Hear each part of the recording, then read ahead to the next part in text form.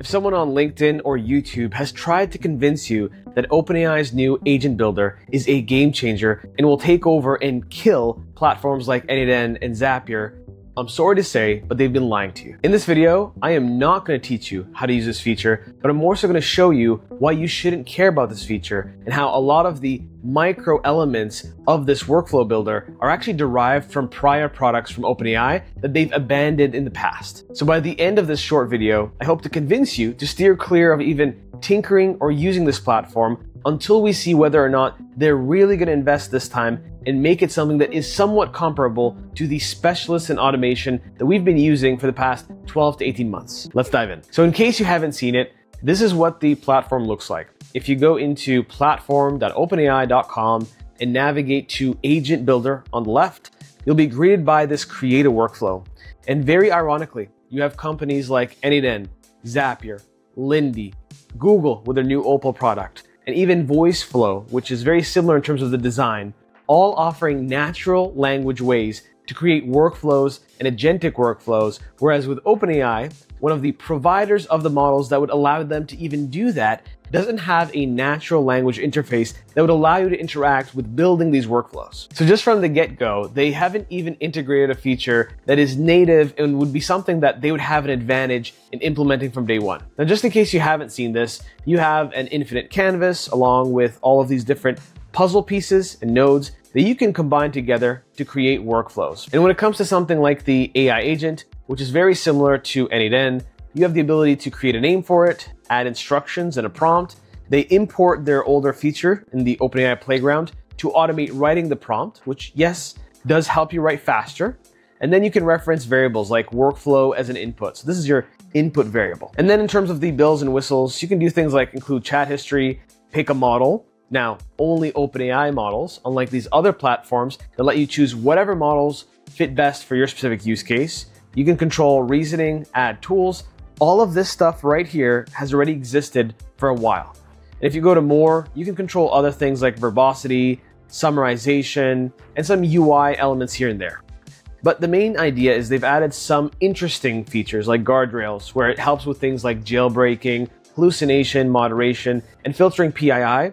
But honestly, a lot of these useful things are things that specialist platforms like the Anydens and Zapiers and Make.coms of the world can just adapt to their existing, already flourishing automation platforms. Now, in terms of the things that I find really clunky is to actually have a conversation with your workflow. You have to go to this preview where you say something like hi, and then when you go through the workflow, it will just highlight very briefly which node is running. You don't really have too much metadata once it actually runs. So right now you get to see a little bit of a preview of what it's happening on the reasoning step and how it's going through its different prompts and user prompts. Then once this goes through the process, it'll come back with some form of response. And this is your response ID. If you want to click on this, you'd have to go to their platform to be able to see the actual execution and follow along. And if we return back, it'll go through, it'll tell you it went through, in this case, the if node, and comes back with the ultimate response. But unlike the other automation platforms, you don't have a way to natively just click on a node, see what happened, and see exactly in the execution node by node, so you can take a look at the holistic picture of the automation you've put together. Now, if we go to the AI agent, I will show you exactly how they've adapted things that have failed in the past. So if you go into the tools, one of the multiple tools that you can use is file search.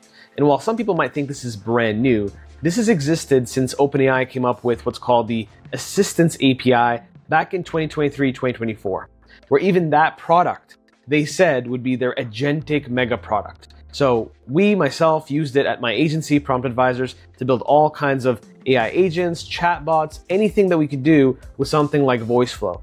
And over time, they didn't really invest in the infrastructure. Any of the bugs that lingered with the Assistance API, the costs, the accumulating tokens, the hallucination with misfiring on tools, all lingered. So eventually, if I go to this screen, they announced earlier this year that they were going to deprecate the Assistance API completely. Now, the Assistance API has existed for the past few years.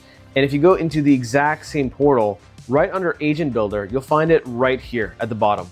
And this is what it looks like, where on the left-hand side, you put a name, system instructions, and voila, you now have this generate prompt feature that's already existed.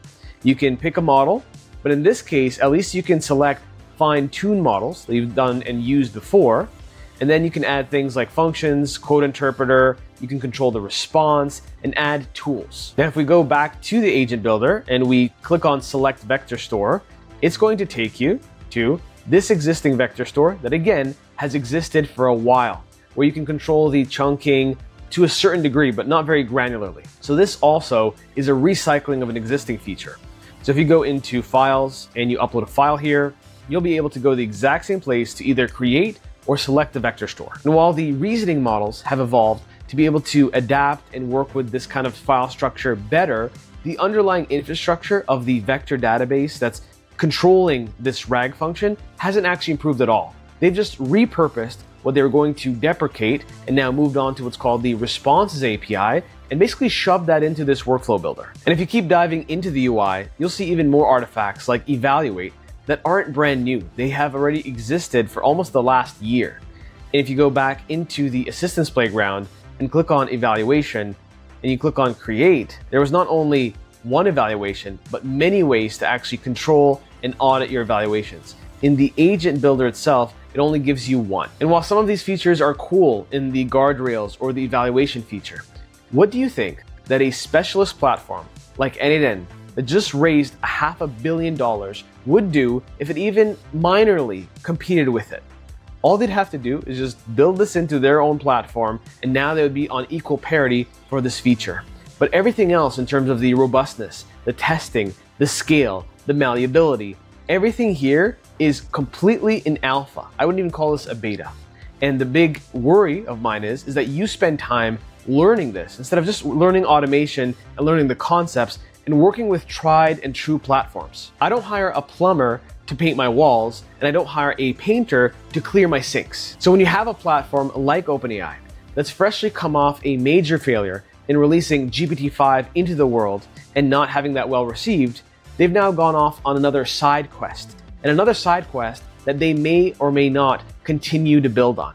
Because if it looks like anything like the Assistance API, which at the time they said would be the future of AI agents, that future came to a short stop within 12 to 24 months. So instead of investing your time learning how to make this work to build your workflows, go and learn a proper tool that's still going to be around. And while I love ChatGPT and I love other things that OpenAI has put out and some of the models out there, I would say that this is very distracting and this is trying to be everything to everyone. And what happens is when you attempt to do that, especially in generative AI, you end up being not as deep and not offering breadth to anyone. So despite what you might hear, this platform is cute, but is by no means, no measure, robust nor stable. If you found this video helpful, then please let me know down in the comments below. Helps the video, helps the channel, helps avoid more people seeing more clickbait stuff, and hopefully seeing things that actually matter and are realistic for their day-to-day workflows. I'll see you in the next one.